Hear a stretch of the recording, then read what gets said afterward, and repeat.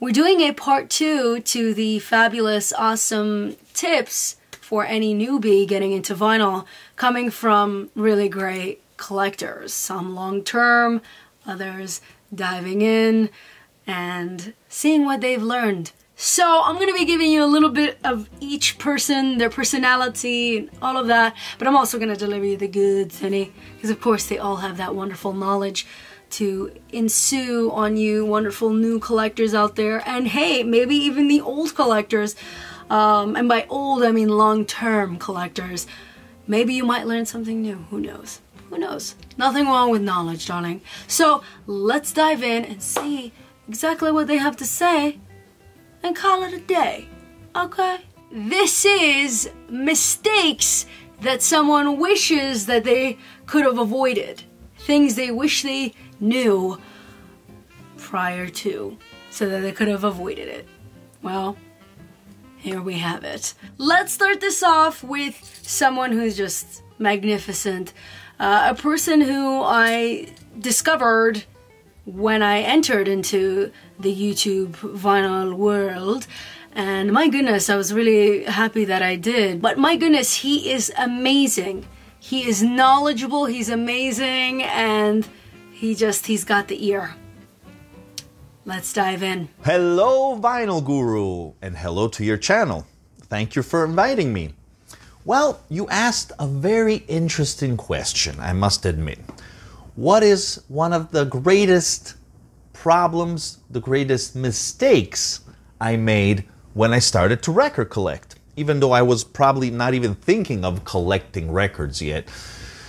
But I do want to give some advice in this sense to your subscribers, to whoever is watching this video, because I think it is something very important, which I also underline always in my channel. What am I talking about? I'm talking about knowing your records. You have to know the sources. You have to know, first of all, that all records made today come from digital files, digital sourced masters.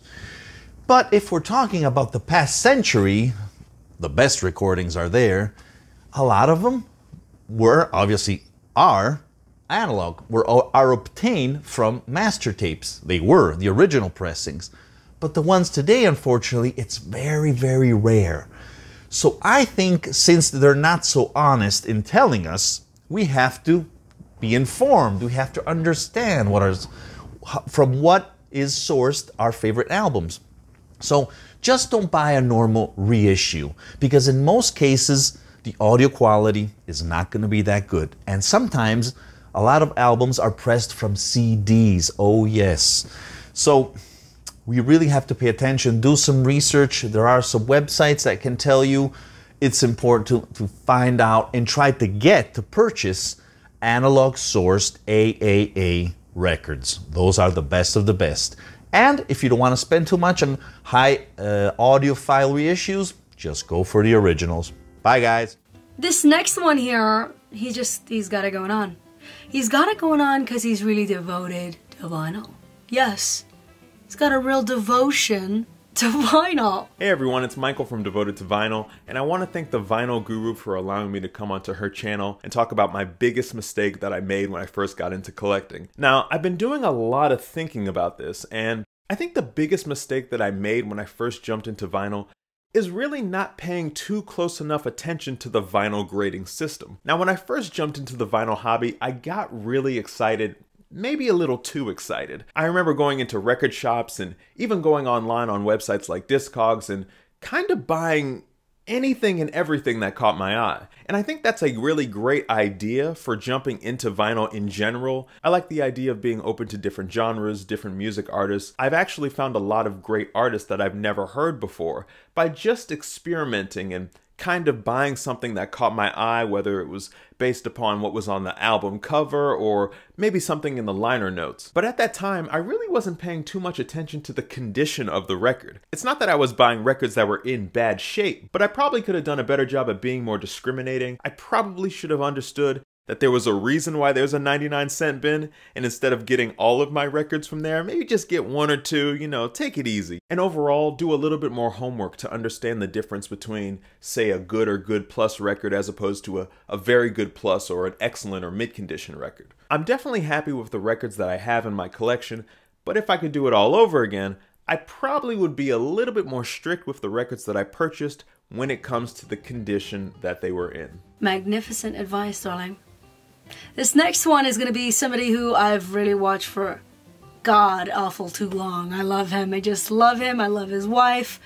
I'm sure you know who I'm talking about at this point. This is Cherie and Frankie from Le Channel sur Tisserie.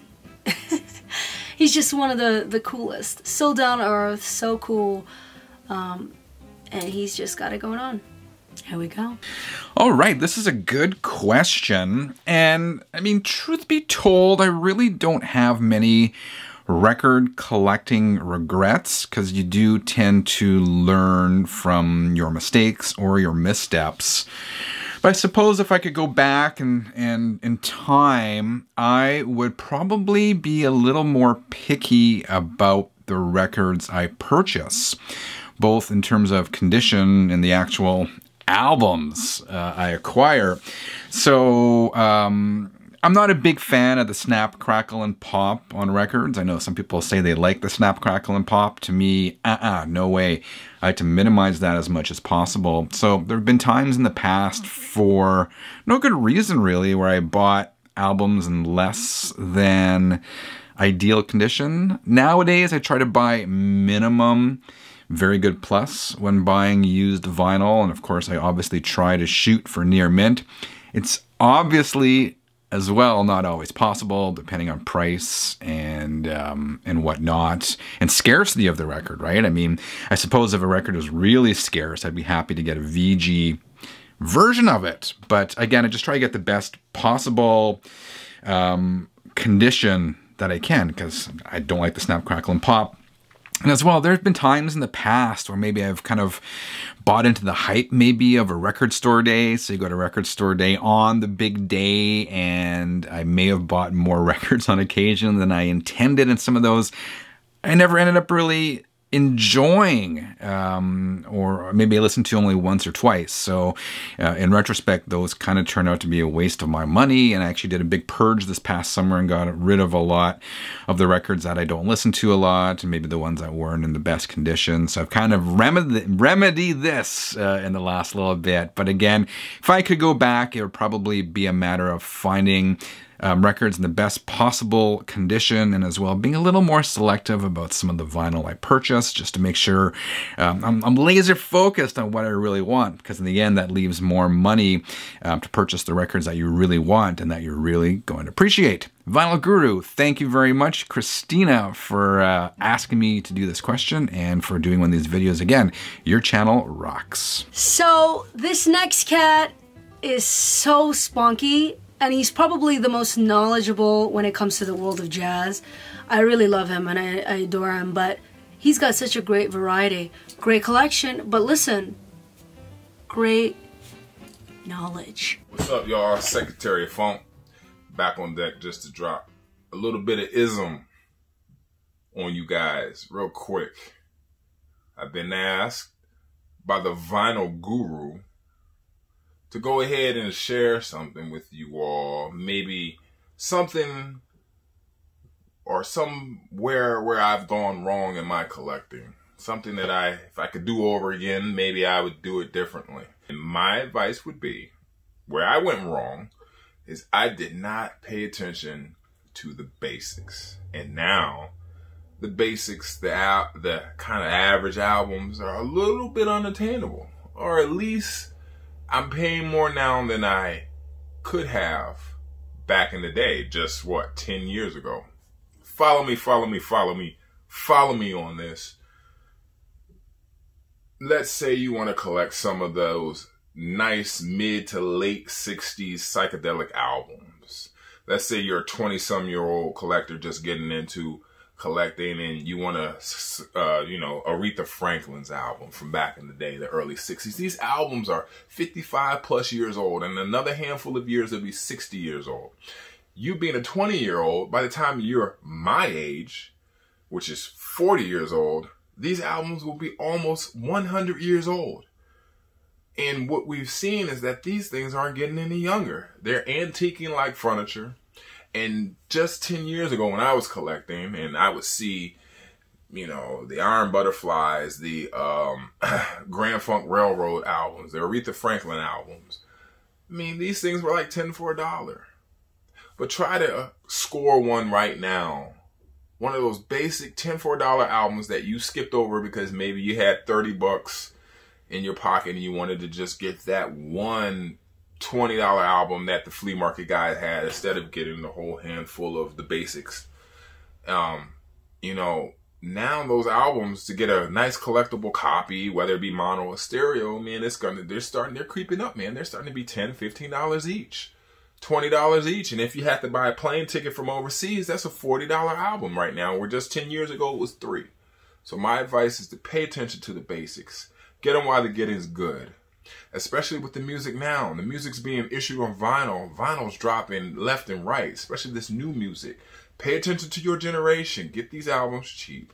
And if there's still albums that are old enough back from the 60s and the 70s that are still cheap, get them in, because these albums are getting no younger. And we're starting to see that in the collecting, that, you know, albums that were just really, really modestly priced just 10 years ago are no longer modestly priced, thanks to the younger generation for appreciating the music and wanting to have it on vinyl. That's the reason, but you know, it is what it is. Well, here we have another Michael, okay? And this Michael, he's truly quite the poet. Yeah, he is. And you know what? There's a lot of plastic around him.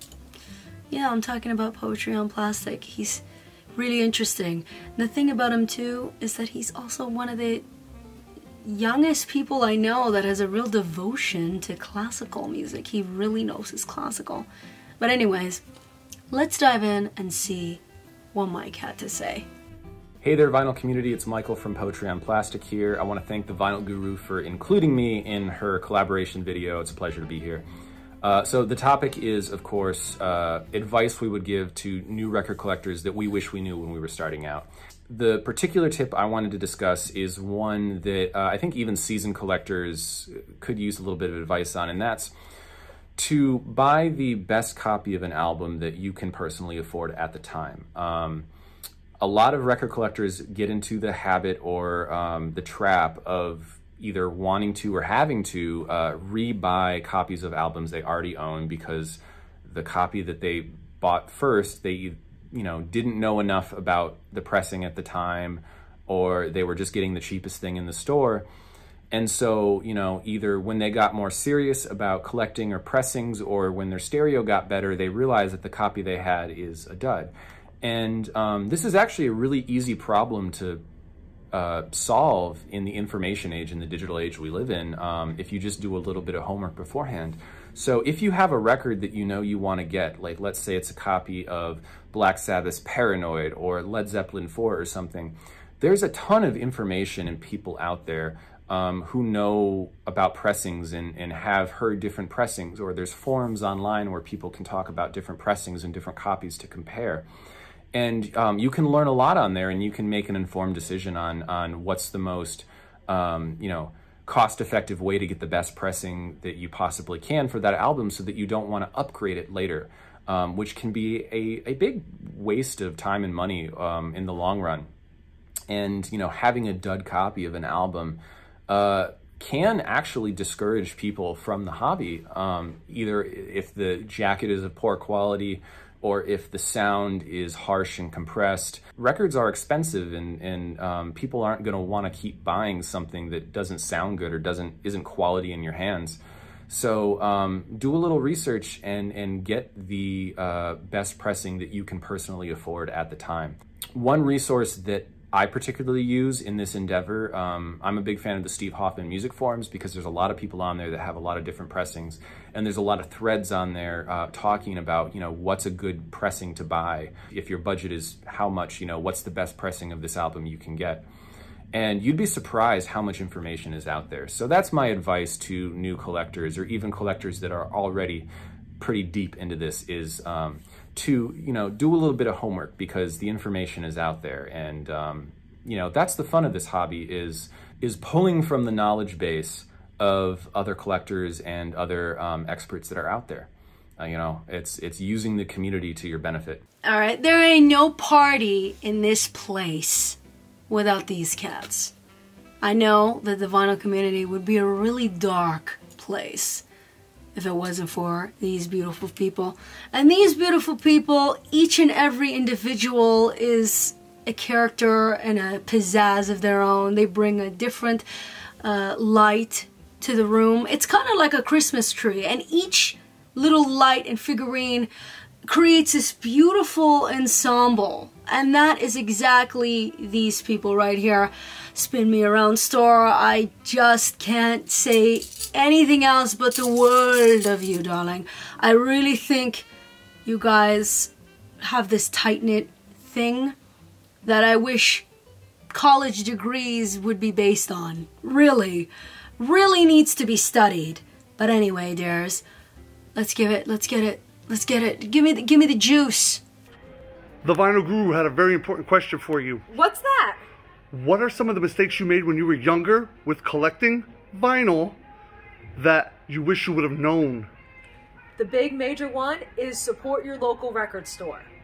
Growing up in a small town, we had 2 record stores on Main Street, independents, and then one closed up in the 90s, the other one closed up in 2000, 2001. So now there's no more downtown Main Street record store there. If I had supported them, if we'd all supported them, they'd probably still be there. So I should have stayed out of Sam Goody. So you mean to tell me, if you don't spend a little bit of money in your local record store, they'll close? Yeah, if you don't support local business, who will? So support your local record store, your local downtown real indie record store. That's such a brilliant idea. That's why I married you. And if you don't know them, honey, well, now you know. That is the party to be at. The best house party ever. Gotta love them, honey. This next one is going to be a darling that I really just adored the second I seen him. Him and his girl are just exquisite. And, you know, you can tell why they work well together. But the thing about him, this darling Mark that I'm going to be talking to you about, really crushed my heart. Because I don't know why he doesn't have a podcast, damn it. He's got probably the smoothest voice ever. Awesome. But, boys and girls, let's dive in and see what this collector has to say. Hey Vinyl Guru. Thank you for the invite to do this. This is Mark and Elise with Vinyl Crush. And the question is, what is a mistake we made early in our collecting career that we would give advice to other collectors now to not make the same mistake? And we're going to talk about inserts, posters, inner sleeves. And like download cards. We used to just toss those aside and they never landed back with the album that they were supposed to be with. Yeah. And posters. Yeah. We used to hang up our posters. This is a cool poster we hung up from the band Crystal Stilts. And there's little you know, staple marks in there. Yeah, we didn't realize that it might be a collectible thing to go with the record. So now we save everything. For example, we cut the little stickers off the cellophane, like this record store day release, and we put it inside the record sleeve and saved even that. Such a good album. And also when you're looking at records from the past, I first started buying records that I listened to as a kid, and I got a hold of a first pressing of Santana Abraxas. Great album, really nice artwork and stuff, and I wasn't aware that it originally came with a poster, so I had to go back and find another copy with the original poster in mint condition. So when you're going shopping for records from the past, make sure you know what originally came with them, whether they had inserts, order forms, posters, anything like that. Yeah, and if you get a new album, keep it all together because it'll be a collectible then. That's right. And one of the biggest mistakes I want to share with you that I made was when I came across this original pressing of the Beatles with the Beatles. This is the original pressing Parlophone label from England. And when I got this, I was so proud. I took it out of the sleeve and I put it in a nice, collector's sleeve with a nice collector's inner sleeve, and I threw away the original inner sleeve. Duh.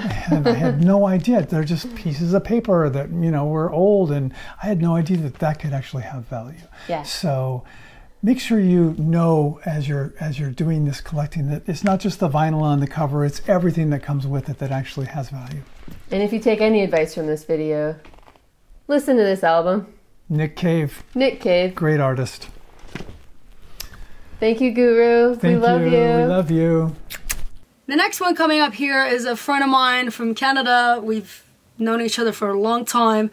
He's really been a collector for quite a long time, and he's gonna deliver the goods. He is. Hey everyone, David Michael here, or AKA Nazz Nomad, whatever you want to call me.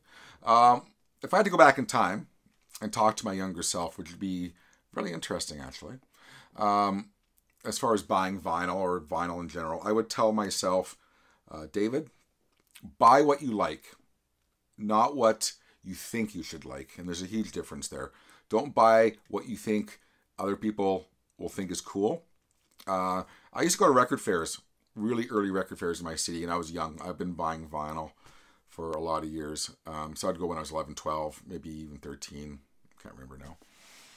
But I would be intimidated by some of the snooty vendors. I'd be afraid to buy, or I'd be afraid what they would say if I brought up what I really wanted to buy. So I would buy kind of things I thought people would think was cool. And I regret it because there was a lot of things I left back that I probably should have bought. But and that's kind of a mantra to my life now, is buy what you like, not what you think others will think is cool, because your collection will thank you. So I kind of keep that to this day. Is I just buy what I like. I don't care what other people think. And also, one last thing I would tell myself, David, very rarely is there a record so rare that you can't put something back if you think it's too expensive. Don't overpay for vinyl. Records are not that rare where you can't wait something out for a better price, because I overpaid many, many times just for a couple weeks later to find it somewhere else for half that price. So anyways, take that for what you will. That's what I would tell my younger self. I mean, I could just keep complimenting everybody in these videos and they just got it going on. They really do. They got it going on. And everything that everybody's saying is really pretty valid, which is exactly why I knew who to ask for this, because I knew they would deliver the goods. And this next one is a pretty new vinyl collector, but I just really love her. I love her approach to vinyl collecting. I think she's really great. I think she doesn't have a snobby attitude towards it. I think she really makes you feel at home because she's taking you on that journey with you. And she's just this young, fun, spunky Australian vixen. Here we go. Hello, it's Kira. I'm glad to be back on the Vinyl Guru. Two of the most important things that I've learnt through my own record collection journey, and things that I definitely wish I could tell myself as a younger collector. The first thing is be a sponge. Being a sponge is so important when it comes to learning as much as you can, not being closed-minded. Act like a sponge and soak up all the wisdom from other people around you, as well as just be open-minded when it comes to your own experience and learning from your mistakes. You're not going to do things perfectly. There's always going to be mistakes involved. So the best thing you can do is, rather than trying to avoid mistakes, just embrace them and learn from them. And secondly, the other side of that coin is to remember that you don't need to justify your actions. There is no correct way to record collecting. Everyone does it a little bit differently, and it's important to soak up advice and wisdom, but also it's important to remember your own individuality and to stick to your own guns. So don't fret if you're doing things a little bit differently from someone else, because there's not really any point to doing anything if you're just a clone of someone else. I think that the differences between us all individually is just as important as the similarity that ties us all together, which is our love for music. So this next one, y'all, you don't even know. Okay? Don't even know. He has been my vinyl crush for years. years. I still love him. I'm sorry to his wife, but he's like my Al Pacino of vinyl. Many of you will probably know this man. I think it's safe to say he is one of the main reasons for the vinyl resurgence. I think he's been fighting the good fight for a very long time and has some very good things to say right here. So the Vinyl Guru has asked me to make a short video for you and give you a little bit of advice on not doing some of the things I did when I was a young record collector. Back before there were records, actually. We used to scratch music in the dirt. No, I'm just kidding. One of the biggest mistakes that I made, it was a really bad mistake. I lived in Los Angeles between 1978 and 1986. That wasn't the mistake, although sometimes I think it was. That wasn't the mistake. The mistake was I went into a record store, Aaron's Records on Melrose, and I encountered my first Japanese pressing, which was of the Beatles' Hey Jude album, and I bought it. It looked really nicely packaged and it had an OB and everything, and I played it, and I was absolutely astonished by the sound, especially the pressing quality and the quiet. I mean, the pressing quality of those records, those Japanese pressings, are absolutely astonishing. And so I started replacing all of my original British pressings, not all of them, but a lot, with Japanese pressings, and even American pressings with Japanese pressings, because I was in love with the pressing quality and the quiet, and I wasn't paying attention to actually what the sound was. And the problem is, most of those records actually sounded terrible, because, for one thing, they were using God knows what as source material, copies of tapes, who knows what.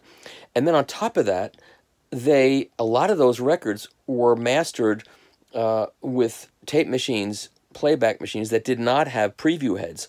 So they were using digital delay lines, very low resolution, very low bit digital delay lines. You were basically getting less than CD resolution on these records. But for some reason, I was so mesmerized by the quiet of the pressings, I didn't pay that much, and also the packaging quality, I didn't pay that much attention to it. And by the time I figured it out, fortunately, I hadn't get rid of my Beatles albums. I got rid of some of my Stones albums, my original British Stones albums. But the time that this all happened was when vinyl was going away. So I was able to recoup all of the records that I got rid of for under $10 a piece, including the Stones catalog on Decca. All of those records I got back on great sounding original pressings for under $10, and recouped all the records in my collection that I had gotten rid of.